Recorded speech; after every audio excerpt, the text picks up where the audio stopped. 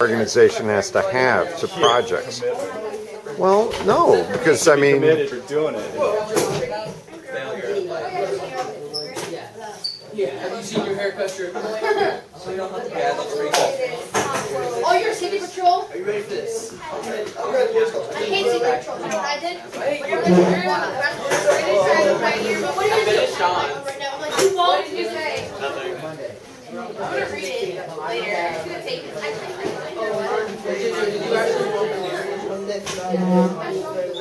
Are you finished? I want next time, please. I didn't get my plus like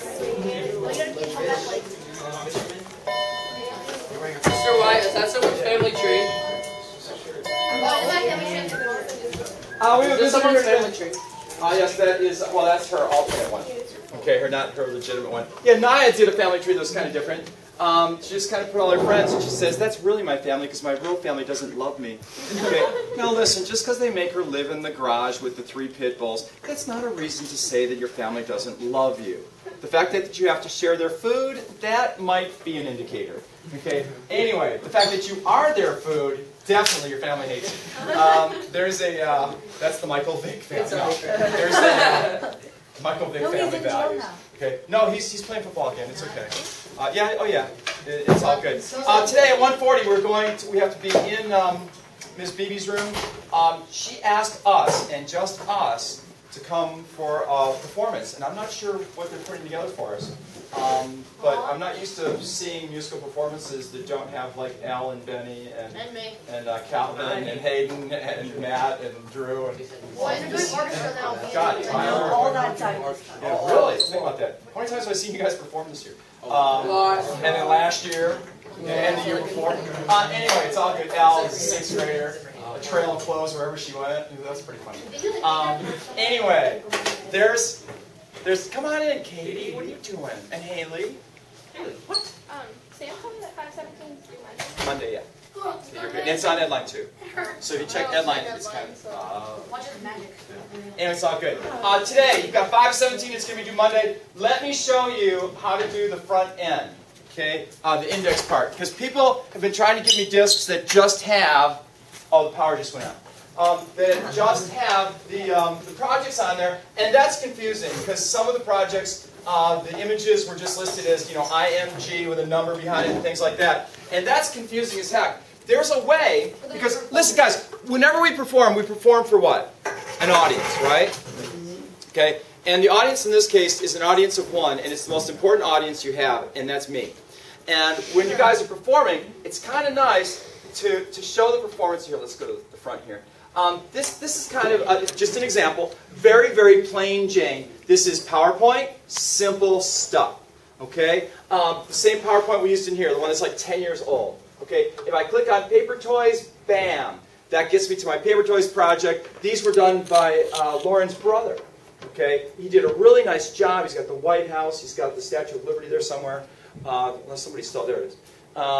He's got the nicest Brooklyn Bridge I've ever seen. You know, when I was in New York, I bought this. It was only $2,000.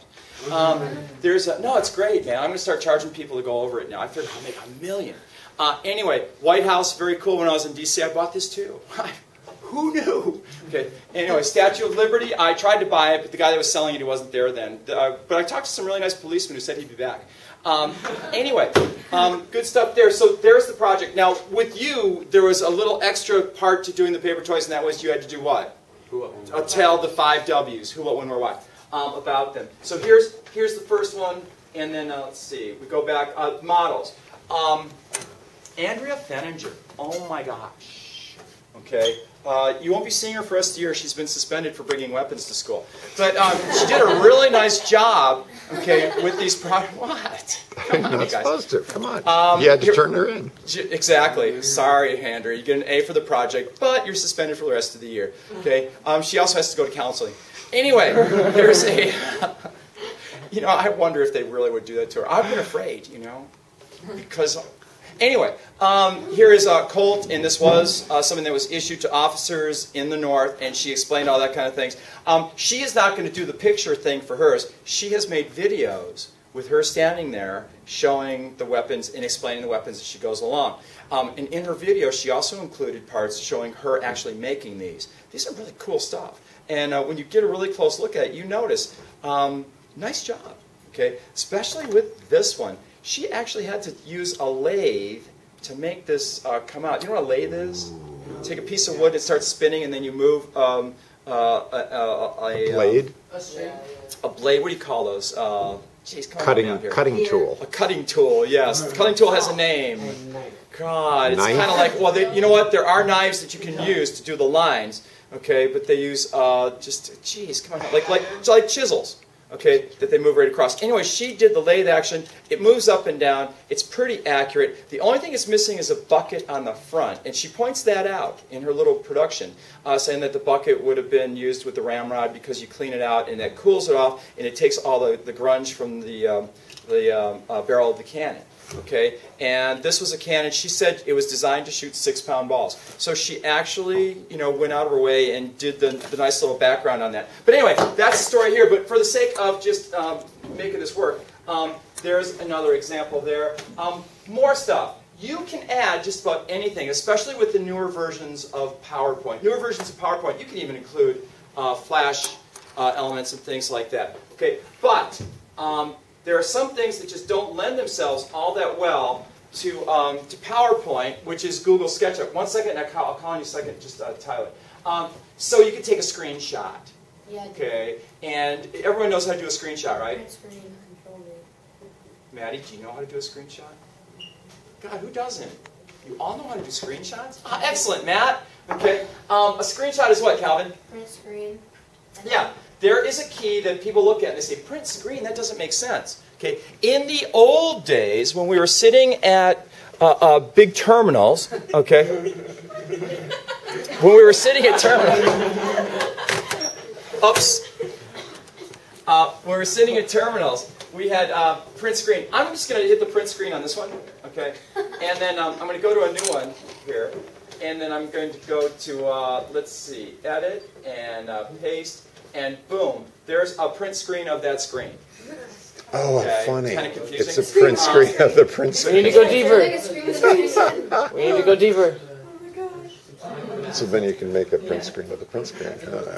Bam. So I'm there. Yeah, we could do that. I didn't do nothing there. It would just drive everybody crazy. Okay. So anyway, guys, that's how you add those kind of things. Going back up to the front, this is really simple. All I did was highlight. I had all my slides that I wanted to make part of the index already in place. I went to Insert, I went down to Hyperlink, and when you click on Hyperlink, you get a really neat screen that comes up, and the Hyperlink screen it's going to default into this. Okay, don't freak out, you just place in this document, and then you go along, and you can choose whatever you want to. So we can do to slide 6, click OK, and then now we've changed it. And now it goes to nothing. Slide 6. Right. So anyway, that's the story with that one. So little things to remember. When you're doing this kind of stuff, okay, do I want to say changes? No, I don't. It's always good to remember that you have to do what? You always start out with, and we start a folder. It's always a resource folder. Okay, and I lost it. Now it's on the left. PPT. Yeah, where'd it go? Right next to the arrow. Oh, there it is. Here it is. Here is the PPT. There is my PowerPoint folder, PowerPoint presentation rather. Here are my pictures that I used. And hey guys, this is important.